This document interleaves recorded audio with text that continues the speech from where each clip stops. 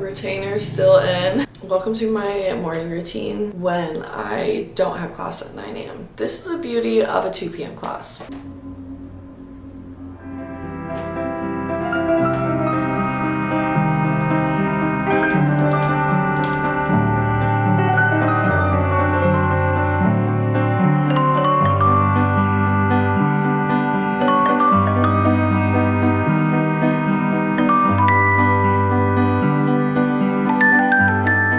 Morning routines were simple again. Like, why do I have to journal 10 pages, read 20 pages before I'm also making myself go to Pilates? These are my morning routine thoughts.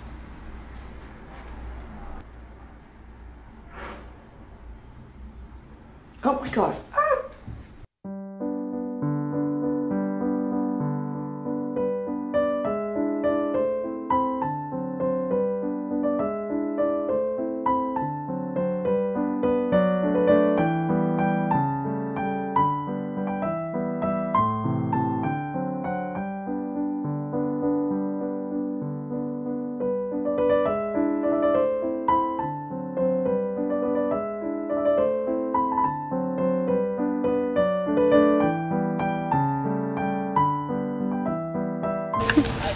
Okay, the Pete's coffee guy loves Colby, and now I'm with Colby all the time, so he gave us both free large coffees.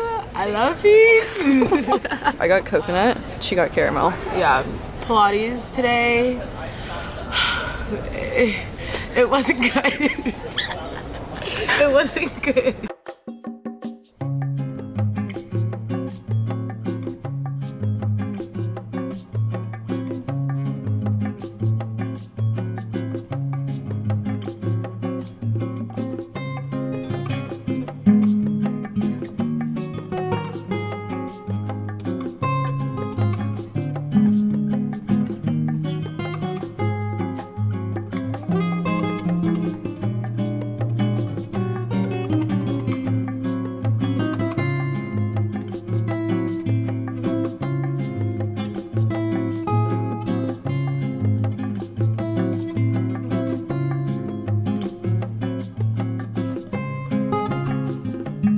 So I did end up changing the outfit completely.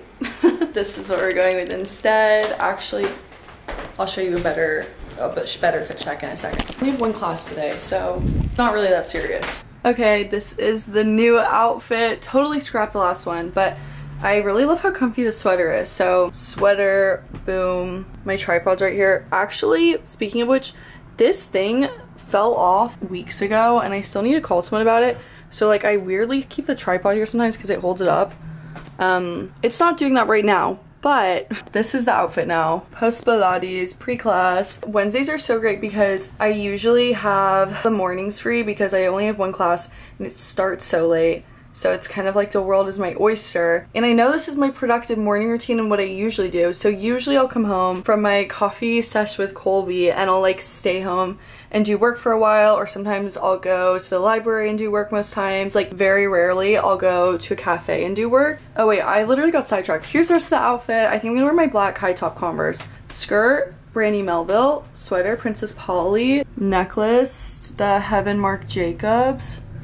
And my Converse. I usually go do work. I know the like morning routine, they're so interesting because don't get me wrong, I love watching them. They're kind of addicting. When everyone's like 6 a.m. wake up, 7 a.m. gym, shower, go to class, hop onto work. It's so inspiring, but like I want to be realistic too, and I feel like with social media there's so much pressure with productive and being productive and what productive means. And I saw This is so silly. I like saw this TikTok comment the other day on someone's post and it was just really sweet. And I think it's important to remember that being productive can literally be something like as simple as just making your bed in the morning. And it's just like, it's totally a perspective thing, like how you define being productive.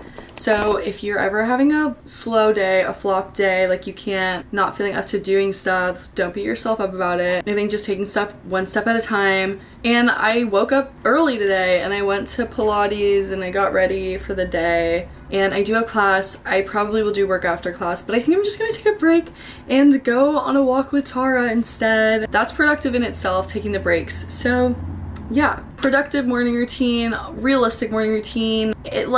It can't be the same every time though, because life is so unpredictable. You can't plan everything. That was my TED Talk on why I'm not going to the library right now. So thanks for joining me on that. Gonna bring my little purse and we're gonna go meet Tara by the park and then go just walk and talk and yeah, and see the people, see the world, and then we'll go pretend to be forensic anthropologists again. Literally sitting in that class makes me so sick. The photos he shows are so graphic of the bodies like decomposing that like sometimes it genuinely makes me feel ill.